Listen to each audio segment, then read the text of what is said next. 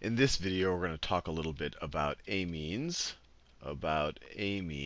And these are just organic compounds where you have a nitrogen bonded to groups that contain carbon. So if I were to just draw some amines right here, you could have something like this where you have a nitrogen bonded to two hydrogens, and then maybe some type of carbon chain. Maybe it's just one carbon right here. So maybe you have a carbon which is also bonded to three hydrogens like this. In this case, you would have a primary amine. If you have the nitrogen bonded to two carbons, so if you have something like this, a nitrogen bonded to two carbons, so it has one carbon chain right there. And I'm just drawing methyl groups here because the chain could keep on going. Maybe you have two like that, and then you have a hydrogen right there. This would be a secondary amine. And then finally, you can imagine if you had it bonded to three, it would be a tertiary amine. And this is just to get you introduced to the terminology. CH3, just like that. Now, like all of the other new groups or new types of compounds that we've explored, what I want to do is just introduce you to the naming of it. Because one, that lets you recognize them when you hear their names, but it also, I think, on some level, familiarizes you with their structure. So let's do a couple of naming examples. I drew these ahead of time. And in general, just to remember, amines are pretty high priority group. Out of all of the things that we've learned so far, the only thing that is a higher priority is actually the alcohols.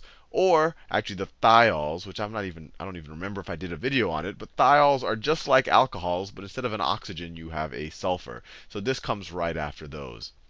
So let's think about this one right here. So we always want to look for our longest carbon chain. And our longest carbon chain is right here. 1, 2, 3, 4, 5, 6, 7 carbons. You want to start numbering it closer to the functional group. 1, 2, 3, 4, 5, 6, and 7. And then the functional group is on the 2 carbon right there. So first of all, 7 carbons, we would use the prefix hept. So it would be heptan. Let me write that down. So it would be heptan.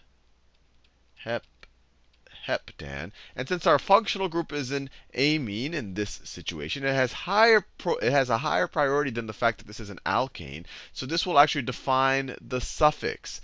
This will define the suffix. So we would then say, well, then on the 2 carbon, let me do this in a new color. On the 2 carbon right over here, we have the amine group. So it's heptan 2 amine. Heptan 2 amine. And we're done. We know that we have an amine group on the 2 carbon. Now let's do this one. This one's a little bit more hairy. So first of all, we always want to figure out the longest carbon chain. And it looks like the ring is going to be the longest carbon chain. We have 1, 2, 3, 4, 5, 6 carbons. So this thing right here is the longest chain. We only have 1, 2 carbons right there, 1 carbon right over there. So our root is going to be cyclohexane. So our root is going to be cyclohexane. I want to make sure I have enough space. Cyclohexane. And then once again, it's an amine. So this is going to take higher priority. So we're not just going to put an E at the end and call this cyclohexane. This takes higher priority. So it'll actually define the suffix. So and another thing to think about is you could say, okay, this is going to be the one carbon. And so you could call this cyclohexane 1 amine. But in general, if this is defining it, you always assume that you're going to start numbering right there at number 1. So you could just call this cyclohexane amine. Hexanamine. If it's written like this, you assume that the 1 carbon is where the amine group is attached. Now, what else do we have on this thing? We took care of the amine. We took care of the cycle. Well, we have this ether right here. And this ether has 1, 2 carbons. If it was just a 2-carbon chain, it would be ethane. But since it's an ether, it's bonded to this oxygen, we call this ethoxy.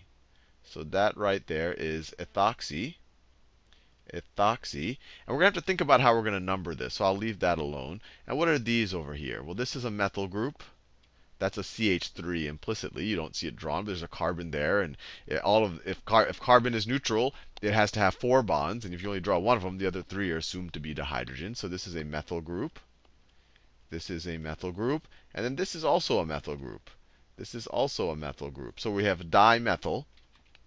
So this is also a methyl group right over there. And when we think about numbering, we could number from 1, 2, 3, or we could start numbering 1, 2, 3. And in general, you want to go numbering in the direction where you hit the functional group first.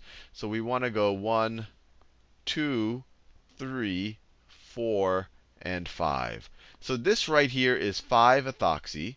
This is 5-ethoxy. And then this is 1,2-dimethyl.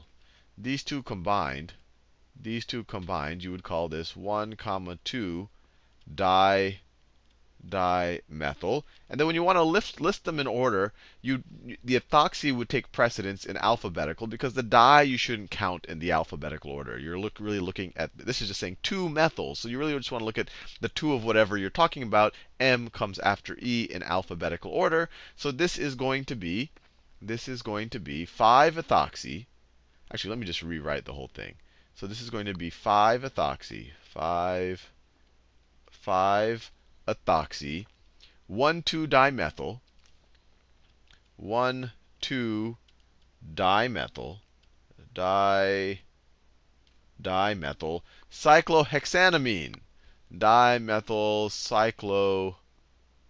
cyclohexanamine, amine. And we're done. And we're done. This was probably one of the longest words we've used in naming, but hopefully you see when you break down the different pieces, it actually makes sense that it represents this molecule.